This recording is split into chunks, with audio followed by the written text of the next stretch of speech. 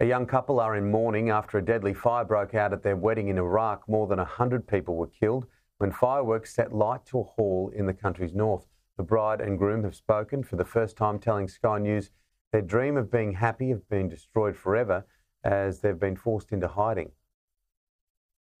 The moment the fire broke out in the hall as the bride and groom danced together on their wedding day.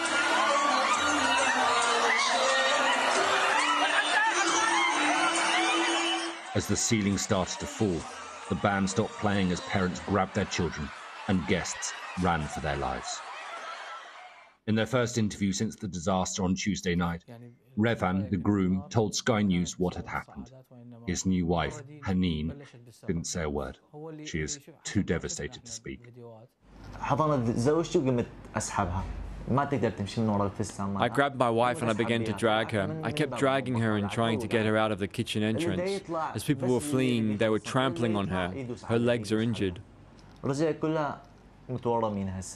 This photo of the bride and groom holding hands was the last picture taken of them before the fire started. From another video angle, you can see the flares around the dance floor that might have ignited the decorations on the roof. But Revan believes the fireworks were not the cause of the fire. On the wedding night, why did this happen? What did we do? Why did this happen? Authorities in Iraq have suggested that the wedding hall was built out of cheap materials, and 14 people have been arrested, including the owner of the venue. That's it, we can't live here anymore. We can't live here anymore.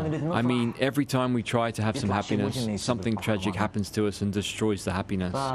So it's best for us to leave.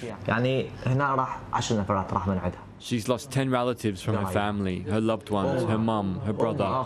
She can't speak. More funerals were held in the town of Hamdaniya on Friday. Some people lost 3, 4, even 5 members of their own family. One guest at the wedding said everyone there had lost someone. It's true, we're sitting here in front of you alive, but inside we're dead. We are numb.